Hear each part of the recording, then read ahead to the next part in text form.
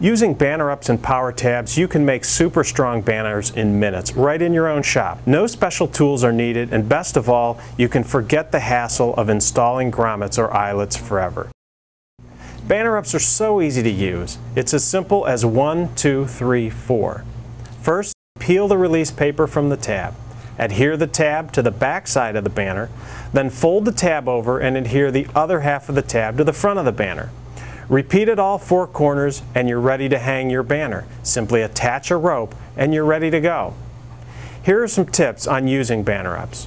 First, you'll notice that when banner ups are applied on a banner, a corner loop is created. For indoor or light-duty outdoor banners, you can simply run your rope through this loop. For heavy-duty banners or outdoor use, we recommend that you run the rope through the tab's pre-cut center hole. Just punch a hole through the banner material after the tab is installed using a hand punch.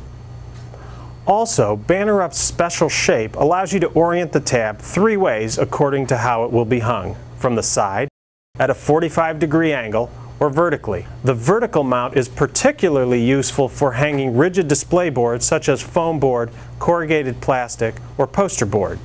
Banner ups are available in 3 styles: regular for outdoor or heavy-duty use, mini for indoor use, and clear mini banner ups with back tab also for indoor use.